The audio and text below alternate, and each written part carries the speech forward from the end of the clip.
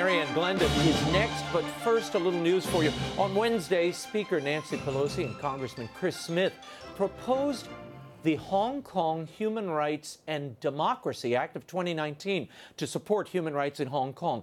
Under consideration are annual reviews of Hong Kong's economic status and the imposition of sanctions on those who undermine its authority. Trump has called on China to end the discord peacefully and said a crackdown would make his efforts to end a trade war very hard. Some industry groups worry that the legislation could threaten the delicate trade talks. Representative Chris Smith said the bill would require the Trump administration to identify and sanction anyone responsible for human rights abuses in Hong Kong. My next guest is the former U.S. ambassador to the Vatican, the learned hand professor of law at Harvard University, and the recently appointed chair of the Commission on Unalienable Rights at the State Department. She's here to tell us about the scope of this new commission and the role of natural law in the defense of global human rights. Please welcome ANN GLENDON back to the show. Good to see you, Raymond. Great to have you back. Thanks for coming. Now, as we just mentioned, you're the head of this new Human Rights Commission at the State Department. You were appointed in July. What is the focus? What is the main goal of this commission? We have a very specific mandate. It's been a long time since any group looked systematically at the whole question of the nature of human rights, the different ways in which we use the terminology and the concept.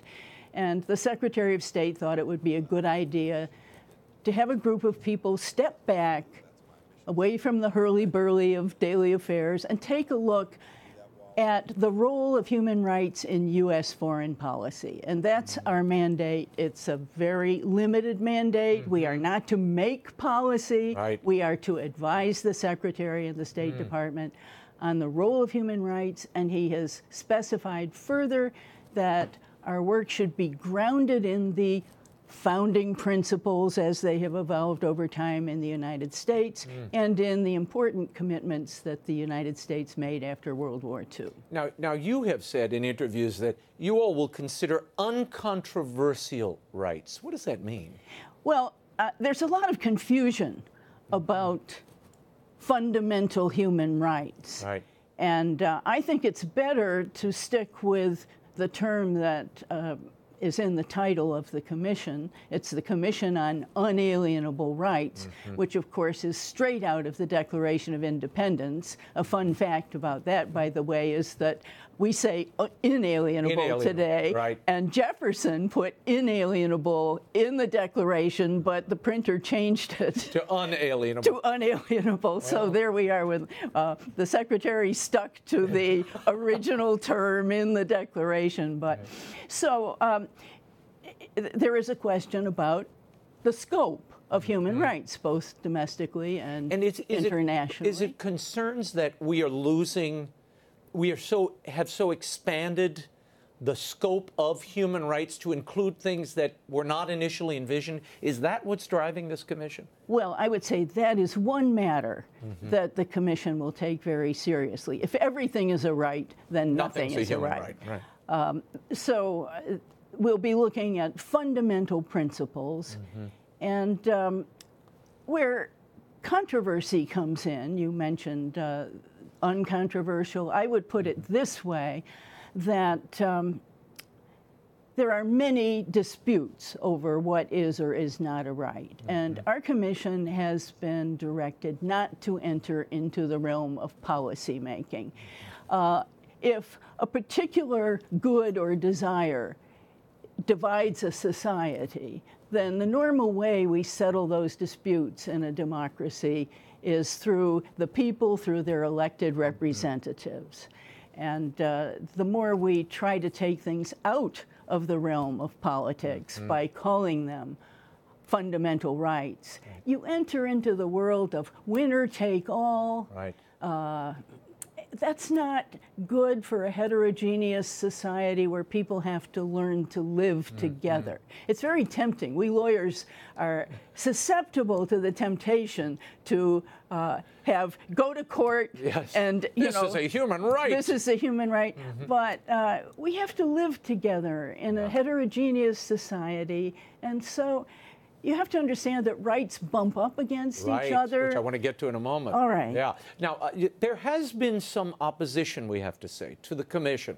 Quite a bit. Yes. Well, Miguel Diaz, you're a former U.S. ambassador, your successor to the Vatican under Barack Obama. He signed a letter opposing this new commission. He and others are concerned that it will, quote, promote a vision of humanity that is conditional, limiting, and based on a very narrow religious perspective that is inconsistent with the beliefs and practices of billions in this country and around the world, end quote. Your response? It's really fascinating how some people seem to know what the commission is going to do before the members have even met each other and before it's had its first official meeting.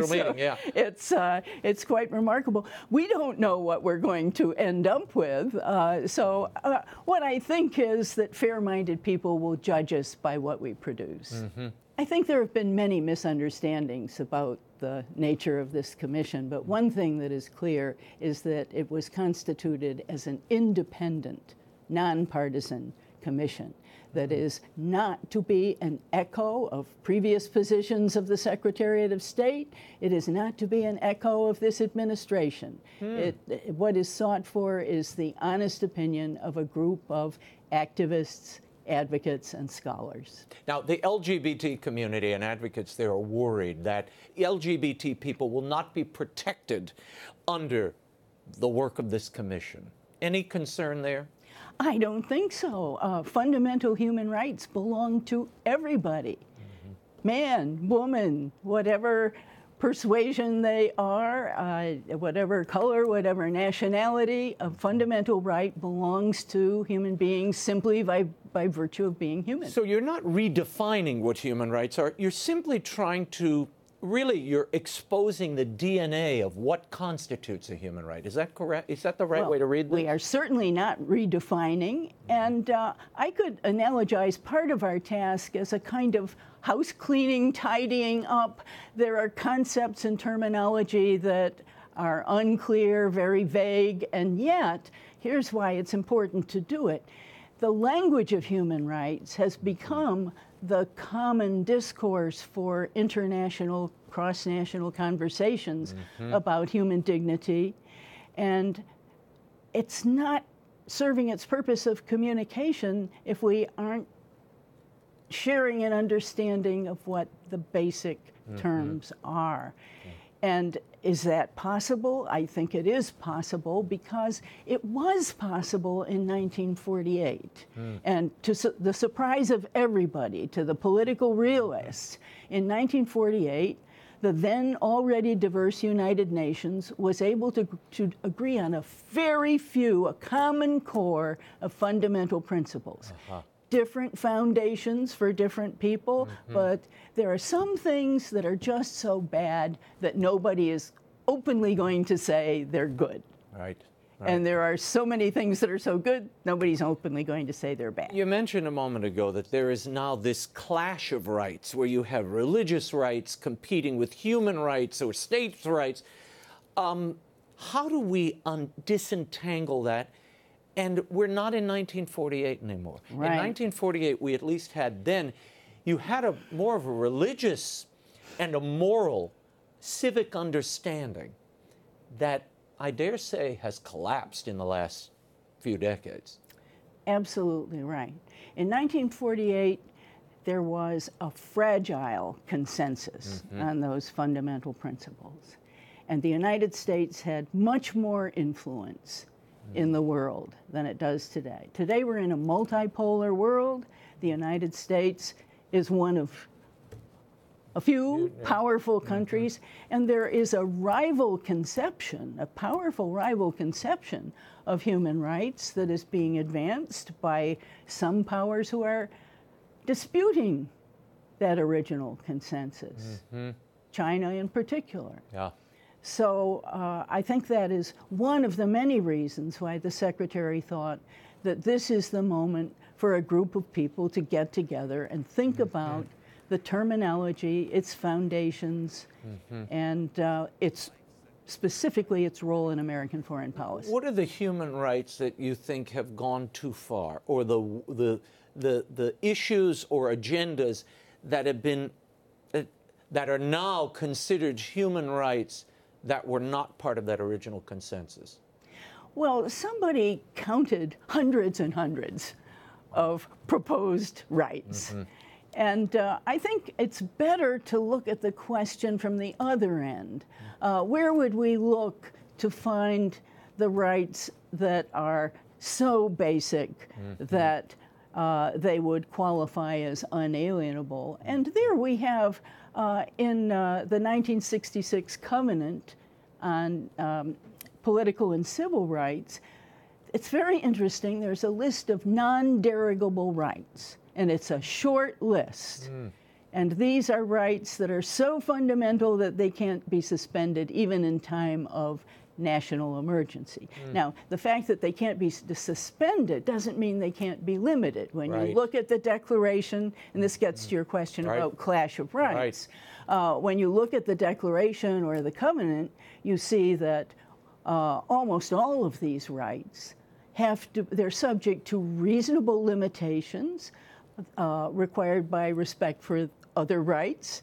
And so the art, and it really is an art, the art of statesmanship, the art of the lawyer consists in being able to let those apparently conflicting rights have the maximum play that each can have while coexisting with each other.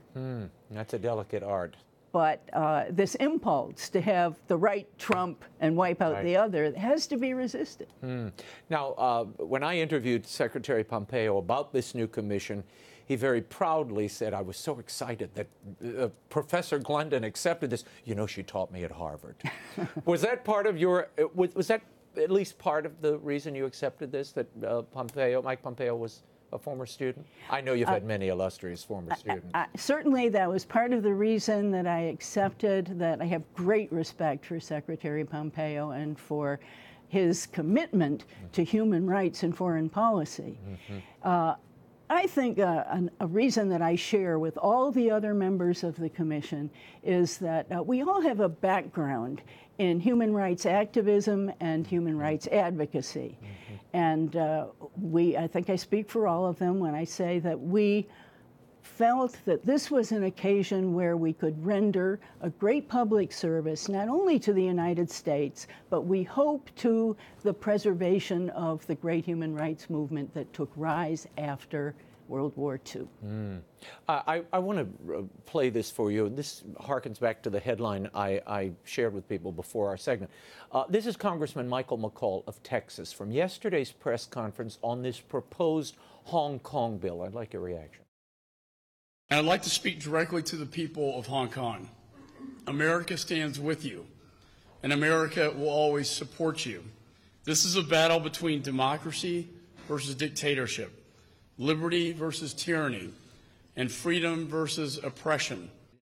Marianne, in many of the trade negotiations with China, human rights have not been on the forefront of that conversation. I am told, and it's being reported now, that those concerns have been brought to the fore. What would be your advice to this administration dealing with this uprising of democracy in Hong Kong that we're seeing? It was so touching to see so many of the protesters in Hong Kong waving American flags. And I must say, it was humbling to think that there's a dream of America that means so much to people outside the United States. And just speaking personally, one of my hopes for this commission would be that it would help to reinvigorate the notion that we should be aware that we stand for something in our example, with all its flaws, but nevertheless, a great example, has been an inspiration to so many people in the world. We can't let them down. No, and to be clear with that, I agree with you. When you saw those flags, or they were singing the national anthem, some of these protesters, it's unbelievable. I mean, it was truly a moment. When your work is done of this commission, what would you like Americans to know, and the people of the world, about this commission's work? What do you hope they'll take from it? Not only the State Department, but perhaps a wider audience.